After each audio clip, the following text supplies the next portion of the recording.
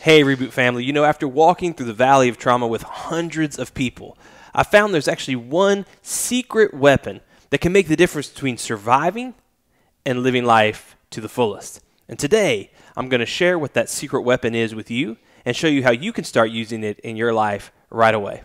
Here we go. The Reboot Recovery Show helps listeners overcome trauma and mental health challenges.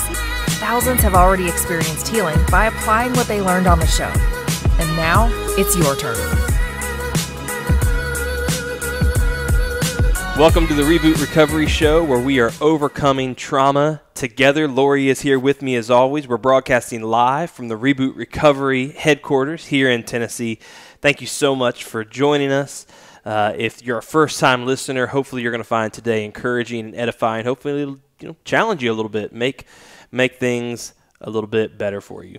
There isn't a shortage of treatments to help people heal from trauma. Sometimes when I'm around my clinician friends, I hear them.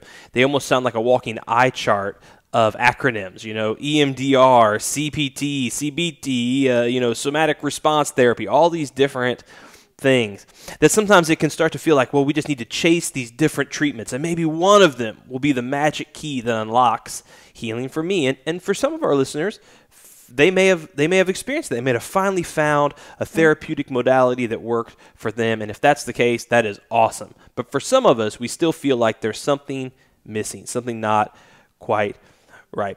Billions of dollars also have been poured into medications to try to help with things. And again, some people have found help in that, but some haven't. But in my experience, again, this is my experience, I've found that there's one secret weapon, which is usually a key factor in determining, it makes the difference between people who just exist and people who thrive.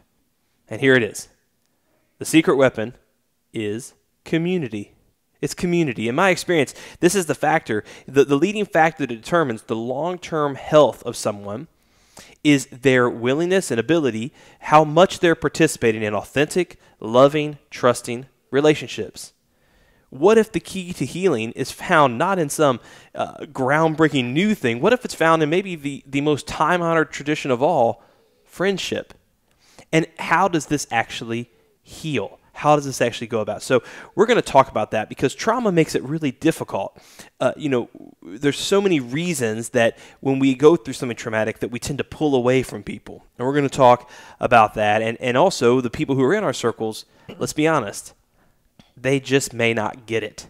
They may not understand what we've been through. And so it's difficult for us to feel like we still view life through the same lens that they do, making it even harder to develop those deep senses, those deep ties of community and friendship. But first I want to jump over to Lori. We're going to take some questions, my favorite part of the show, the podcast that we do. We're going to go into some of these questions, and Lori is in the middle of her Whole30 diet right now. Yep. And she had a dream last night. What was it? You were riding a bike through Sloppy Joe's. Riding a bike through Sloppy Joe's. So, I think this could be an interesting analogy for trauma. Like, man, if you're at home right now and you feel like you're riding a bike through Sloppy Joe's, you're not alone. That's everybody. Yeah, at least everybody on Whole30. Everybody's been there. Yep. So let's get into it again. If you have questions, find us on Twitter, on Facebook at Reboot Recovery, or email us at show@rebootrecovery.com. And Lori, where do we want to start today? All right, here's the first question. He says, due to an injury, I deal with chronic pain. I feel like I've lost who I used to be. I was always very active and enjoyed getting out and staying busy, but now I just really just sit around. I've gained weight and I'm just sick of myself. What advice would you have for me? Yeah, this is how I feel every December. No, I'm just kidding with you. Thank you for your question. I think the first thing I would say is it's okay to grieve that loss, right? So when it sounds like you suffered some kind of injury specific that took away ability. And sometimes that can kind of create a snowball effect, right? I can't do this. This was a trigger a lot of times for me being able to do this. Like a good example would be I worked out to deal with my stress. I can't work out anymore, so now I'm anxious and stressed all the time. Now I take medications to deal with my stress and anxiety. This makes me feel sad and depressed. It just kind of creates a snowball effect. So first off, it's healthy to slow down, pause, and actually grieve that loss, to name the things that you lost by name, to say I lost this ability by name, and to grieve that, because that begins the process of grieving, which allows you to begin moving forward. Without grieving, you run the risk of actually getting stuck in the past. And there's nothing more depressing than constantly looking back at the glory days saying, those were the days. My best days are behind me, and my current and future life looks, dreadful. There's nothing worse than that. So you don't want to do that. Second, though, I would just think out loud here is, it might be good to check, have you allowed this injury thing to actually start impacting your identity and how you see yourself and your purpose? Was your identity based on your abilities and your skills beforehand, and now those have been ripped away, and part of what you're struggling with is who are you? And I think when we base our identity in those sorts of things, when they are taken away, it gives us an opportunity to really ask God and to ask those around us, who am I? And to really go deeper and to discover, who am I if you took away those accolades and those special talents? Because you're more than just those abilities. You're not what you do. You're more than just your actions, a combination of your actions.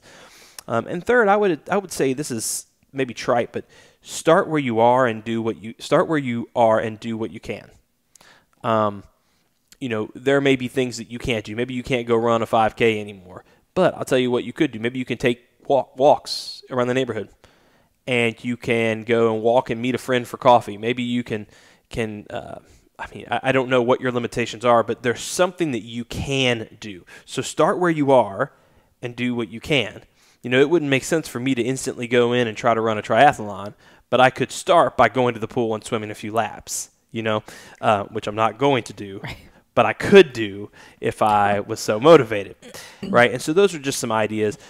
Beyond the physical sort of mental side of things, it sounds like there also might be an element of spiritual thing going on here too, and just that feeling of feeling sick with yourself. I think, was that the language he used? Something like that.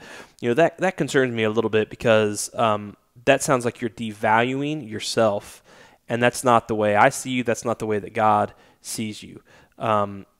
It could be that God's actually revealing something incredible through this season in your life, and it could end up being a time you look back and say, man, I'm so glad I went through that. It may not be, but it could be. And so I would just say that when you see these doors closing, these opportunities closing, look at what other skills and abilities might be able to be drawn out of you. Maybe you have a gift of encouragement. If so, encourage. If you're a writer, then write. If you're a fill in the blank, then start doing that. Use this as an opportunity to almost audit a bunch of other skills and abilities and find one that you might be able to find some joy in. And, it's kind of a blessing in one way if you think about it that way. You got a chance to go try lots of different things and figure out what sparks joy, to use that Netflix term. So I hope that's a little bit helpful. As you do this, hopefully you'll begin to sort of reframe your trauma and start to discover some good things that are coming out of it. So, But don't be sick of yourself. I'm not sick of you. Those around you aren't really sick of you. And if they are, they hopefully aren't saying that. But, at the end of the day, you can start where you're at and you can start doing something. And that should give you a little bit of a spark. A lot of times all we need is a spark to start a fire. Yep. All right, we've got one more. She says, how can I forgive the person who caused my trauma? A sermon at church was about forgiveness, and I feel like I should forgive, but I can't. First off, that's awesome that you're feeling this conviction, this need to forgive, I would say, because that means that not only you're in tune with the Holy Spirit, you were present and listening, but it's also that you're open-minded to doing hard things. Right. And, the thing about forgiveness is that if we wait to forgive until we feel like forgiving, you'll be waiting forever. Because forgiveness doesn't ever feel good. Offering forgiveness to someone or asking for forgiveness or giving it, it's not a super easy process. It's hard by nature. And so one question I would ask you, though, is what is your motivation behind feeling like you need to forgive them? Why do you want to forgive them? And this is a deep question that a lot of people don't ask. They just think, oh, I want to forgive him because I think it's the right thing to do. And that's a good answer. Another answer might be, I forgive because God forgave me, and so I feel like it's as I'm forgiven, I forgive others. That's a great answer as well. I love that, right? A person who's been given grace should be gracious. A forgiven person should be a forgiving person. I love that. But I think it's sometimes even deeper. Sometimes we need to ask the question, why do I want to forgive this person? And so as you start to get in that, you'll start to uncover these layers that allow you to see the person as God sees them. It might start as, I want to forgive him for my own benefit because I'm tired of carrying this weight around of unforgiveness. If for no other reason, awesome, do that. But it could be that over time you start to say, I want to forgive him so that he sees an example of Christ's love. See how that's another layer. I don't know if you'll get there. You may not share my same worldview, and that's okay. But I think that as you talk about this and ask that question, you'll start to see those different layers. And again, forgiveness begins with a choice. You make a choice to forgive. You do faith, facts, and feelings in that order, not feelings first. If you do the faith and the facts piece and you do forgive them, the feelings will eventually come to some degree. And there's a real simple formula I recommend for forgiving people, which is to really just say this, God, today I choose to forgive this person's name, not because it feels good, but I do it as an act of obedience to you because you first forgave me. And sometimes I'll even tell the person that I'm choosing to forgive you, not because I think you deserve it or earned it, because I'm doing it for my own benefit, and I'm doing it because that's what I believe I was forgiven. And so I'm now sharing that with you. That's a powerful testimony. It's something that will change the person. And sometimes make reconciliation possible, depending on how bad the trauma was. Now, if that's unsafe, do not go and ask for reconciliation for that person. Or if it's not possible, if they're dead or in prison or something like that, then that's okay too. So I think, is that all the time? That's all the time we have for questions today. Bummer. Maybe we should just do questions one day, a whole episode. Maybe we should. That'd be a good idea. Yeah. Just questions. When we come back after this short break, we're going to be talking about the secret weapon of community and how that can help you defeat trauma and experience lasting healing. We'll be right back. This episode of the Reboot Recovery Show is brought to you by Highline. 10 days, 5 friends, 1 trek across Utah's Uinta Highline Trail. This feature-length documentary follows 5 hikers through the mountains as they find adventure, inspiration, and healing from life's hardships, including drug addiction and PTSD. Visit highlinefilm.com and follow Outmersive Films on social media for more information. Welcome back to the Reboot Recovery Show. Welcome to all of our first-time listeners. Thank you so much for tuning in. If you've not missed an episode yet, as well, we wanted to thank you. If you're enjoying the episode, could you go ahead and leave a comment or leave a review for us? Those really help us and help us reach more people, which ultimately we're all in this together. And so you can help fulfill a purpose and reach someone who's hurting just by doing that. Today, as I mentioned, we're discussing this topic of community. And it's truly a secret weapon that can help us keep from getting stuck. It can help us sort of defeat the initial harms or some of the harm that trauma has done. So it's as simple as just go find a group of people that you enjoy being around, who love you and care about you, and who are going to wade through all the messiness of your trauma and be best friends with them. Just that easy, right? But it's not that simple. I mean, everyday people who have had not suffered trauma have a difficult time with friendship. Right. Add in trauma on top of it, and it's a life experience that's very difficult for most people to relate to. And so that further complicates it. Not to mention, if you've dealt with trauma or have a mental health challenge, finding this community can be hard because you don't like crowds. You're probably distrusting of people initially because of some of your trauma. And so these are complex layers that really add into things. And ultimately, a lot of times, at least in cases that I've witnessed, it makes people pull into their shell, almost withdraw within themselves. And they begin to pull away from people, sometimes people who are good influences in their life. Isn't that a profound and interesting point, that trauma actually makes us pull away from sources that would likely be able to help? And I think this is one of the age-old tricks that in the Christian belief systems, at least, I think it's a tactic that Satan uses, that when we experience trauma, in order to give that trauma long-term control over various aspects of our life, he begins to isolate us, to pull us back from people who would be able to speak truth and encouragement and life into situations that are dark and scary. And a person who's alone in a war, whether spiritual or physical, is more easily picked off and more easily defeated. I've been a drummer and a musician my whole life, and so I played drums a lot growing up, and unfortunately I didn't wear proper hearing protection.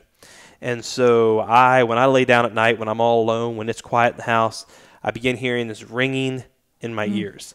And if I tune into that ringing, pretty soon it becomes deafeningly loud. They call it tinnitus, I think is what it's called.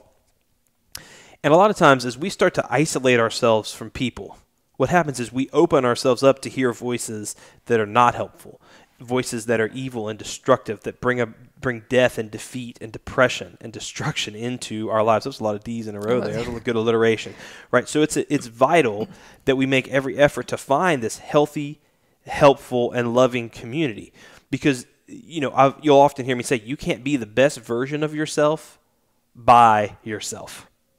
You can't be the best version of yourself by yourself. It takes others to help you get there. And if you're hoping to heal from trauma all alone or just with you and your counselor is not your friend. They don't love you in the same way that a friend will, simply because they can't. There's a patient relationship there. There's funds that are exchanged. Right. It's a different dynamic. And so finding people who love you just for you is something that is necessary. That's why we say on this tagline that we're overcoming trauma together, because it takes us helping one another. That's why when you submit a question, it's not just for you. You submit it for the whole group. Every listener gets to help one another. And someday, God willing, we'll go to a situation where we could have live on-air discussions and questions. But we're not there today, unfortunately. Right? So what does a healthy community look like? What does it look like? It's one where you feel safe. It's one where you feel valued, and it's one where you feel challenged. Safe, valued, and challenged. It takes intentionality on all parties for community to form. If you want it and they don't, it's probably not going to happen. If they want it and you don't, it's probably not going to happen. It takes intentionality on all parts. We teach our boys. My wife always says to our boys at home, she says to my oldest especially, she'll say, no, sometimes you have to be a friend to have a friend, right, or to get a friend. And I think that's such a good basic teaching. Sometimes you have to be a friend first to get a friend. And when we're wounded, sometimes we feel like everybody should meet us 3/4 of the way or whatever is above 3/4, 4/5 of the way. But reality says you'll probably have to go 50% or more for the first initial relationship. Sometimes you have to be a friend to have a friend. So my question would be is, if you're looking for community, if you're in alignment, you say, Evan, healthy community could be a secret weapon for me that I really don't have after trauma. Are you being a good friend? Who are you being a friend to? Even with your limited time, I'll tell you, there's a friend of my life that she writes notes of encouragement to people in the midst of her pain. And that's extremely moving to me because she can't do much physically, but what she can do is she can sit in bed and write some notes to people. Are you being a good friend? Do you have a good community? If not, here's some things that I would suggest that might be able to help you start finding that community. So first, write down a list of people's names that care about you. It's amazing because some of us might only have one or two names, or we might think we have we may think we don't have any names. And others will come up with 15 names right away. And that's okay, because all of us need a different number of friends. Some of us need lots of friends to do a little. Some of us, we're okay with having one or two lifelong friends, and that's all we need. And that's okay. That's okay. But write those names, and the length of the list doesn't matter. It's the fact that, one, you need to tell yourself there's people who value you, who care about you, who love you, and who will challenge you. And then write those names down and then say, are these people truly helping me become the best version of myself? Are they helping me, or are they hindering me? And some of you, I want you to hear me, some of you have a community, but it's the wrong community. It's the wrong community. You're surrounded by people who are going nowhere, and they want to keep you from getting anywhere. Let me say it again. There's people in your life who are going nowhere, and they want to keep you from getting anywhere. And you see, those people, they aren't community. They aren't challenging you to be the best version of yourself. In fact, they might be pulling you down to their level in order to enable their poor decisions and behavior. And some of y'all, it's time to break off of that community, because that community enjoys being stuck with you. And you'll notice them because they talk about all the reasons they can't move forward. Well, once I have this, then I'll be able to do this. Well, the VA didn't do this, so I couldn't do this. Or a friend of mine did this, or my wife won't do this. There's always a reason they can't move forward in their healing journey. These people aren't helping you. Matter of fact, they're often holding you back from becoming all that you can be. And listen, as long as you are a passenger in a parked car, you're not going to go anywhere. You're not going to go anywhere. Or even worse, if these people are continuing to traumatize you over and over again, they're not just keeping you where they're actually making your life worse. And I trust me on this, you'll end up finding yourself in a hopeless situation. And even them, in their misery, they will abandon you, because misery eventually, if you're a bitter person, if you're an upset person, you get upset at even other people who are like you. Don't make that mistake. There's nothing more depressing, I think, than if I hopped in a road trip and they said, "Where are we going?" And he said, "Nowhere, but we're going to sit here for the 9-hour drive nonetheless." Right? And that's sometimes how we invest our time. We spend hours and hours and hours with people playing online video games or watching movies that don't add up to anything. And we look at, how did I spend my time over the last 40 hours of work time that I could have done, or hundreds of hours a week? And I say, well, it didn't add up to much except for I got a new high score on whatever game I was playing. That doesn't add up to a whole lot. And so we want to use our time wisely. So number one is, again, build a list of names and contact and ask yourself, are those people helping me be the best version? Number two is go to those people and say, I want to move forward and I need your help. I want to move forward. I need your help. One of my friends, Laura, she always talks about functioning forward in spite of her chronic pain. And I love this idea of functioning forward. It's not jumping forward. It's just learning to function and keep moving forward a little at a time. And what you can do is sit down with them and say, I want to move forward. I need your help. I'm giving you permission to ask me hard questions. I want you to challenge me, but I need you to tell me that I'm valuable to you. I need you to do this. And in shame, I'm going to do the same for you. You see, it's like a bank account. If you just took withdrawals, eventually that relationship becomes bankrupt. So you got to make some contributions into your friendships as well. In spite of that trauma, you got to use your whatever you can do. Start where you're at. Like I told the guy earlier in the show, you got to make some deposits into those relationships as well, because none of us like to have a friend who just every time they call, it's like, what are they going to take from me this time? And sometimes as people who have gone through trauma, as hard as this is, we don't have much to give, so we just want to take. And that is a risky thing. Now, some of us, we're so sort of self-isolated that we don't take from anybody either. And that's starvation, right? That's not good either. Now, with these conversations, when you sit down, you write your list, you say, are these people being helpful? Do they make me the best version of myself? And number three, you sit down and say, I'm moving forward and I want your help. You may never have a more awkward conversation than you have with these people. It is really uncomfortable to say, will you be my friend? It's very uncomfortable, but it will be worth it. And you know what? You'll start moving forward. And all of a sudden, when you start moving forward, the trauma gets further in the rear view and you start to gain some different perspectives and you start to heal, because I'm not sure healing is necessarily the absence of symptoms. Healing may be just a perspective difference on that trauma as well, right? So what if your breakthrough after trauma or mental health challenge isn't found through some emerging therapy or pharmaceutical innovation? What if it's found in friendship? What if it's found in friendship?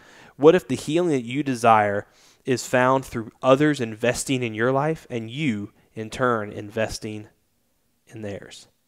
So go build that community, deploy that secret weapon. At the end of this podcast, take 5 minutes, write down some names and text those people and say, thank you for being in my life. I'm moving forward and I want your help. I'm interested to hear your thoughts on this. Make some comments here on whatever social platform you're using or email us. I'm interested to see as you start to reach out to these relationships and you make investments. Do you see a return on those investments? I'm excited to hear about that. And if you've had some friends who have let you down in the past, do your best to forgive them, as our second question was about today. But don't let those burned bridges keep you from making forward. Pick an alternate route. Pick an alternate route, because if you've been burned by friends, you're not alone. All of us have at one time or another. But keep at it. Don't give up. There's a community who needs you. There's a community who needs you. They need to learn from your experience. And together, I just know that we can overcome trauma. I fully believe that. So thanks so much. In the meantime, if you feel like you're riding a bike through Sloppy Joe's, remain hopeful, and life's going to be good. So thanks again for joining us for this episode of the REBOOT Recovery Show. The next episode I'm really excited about. We're going to be talking about finding purpose after trauma. So many people feel like they lose their purpose, they lose their motivation, they lose their drive during seasons of trauma. I think it's going to be really, really good and encouraging to some people. So again, thanks so much for joining us. See you next time.